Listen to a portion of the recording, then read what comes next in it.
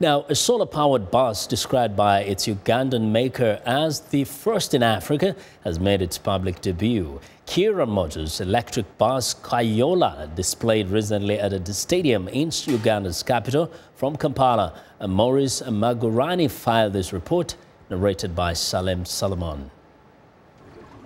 Kayola is the brand name for this bus, powered by solar panels on its roof. It seats 35 passengers, and its maker, Kira Motors, hopes the Kayola could become the first public bus in Africa to be powered by the sun. The engines of these electronically powered buses are completely silent, says the chief engineer of the project. With this bus, there's actually no engine. What is driving the bus is a motor, a traction motor, which is being run by a battery. And the battery banks are the ones that are linked to the solar system that's on the roof.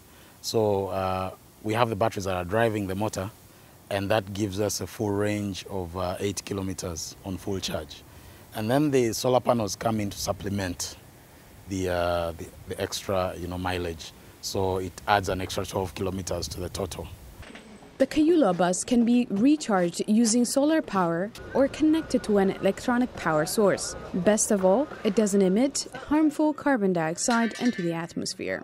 The systems are fully run on green energy. So things to do with polluting the environment, which ultimately will affect, and that's the reason why you work on such a product, because in the future, when looking at sustainable and green energy. This solar-powered bus also helps save money on petrol by relying 100% on abundant, renewable sunlight. The difference between this Kayola bus, the solar bus, and these other buses is that the other ones are using fuel. This one is using batteries. But as you're driving, when you're accelerating, you can't tell. It's powerful like these other buses. Ugandan authorities say the Kayola bus can help solve Kampala's traffic jams. The more options, we believe it will help a lot in the issue of congestion.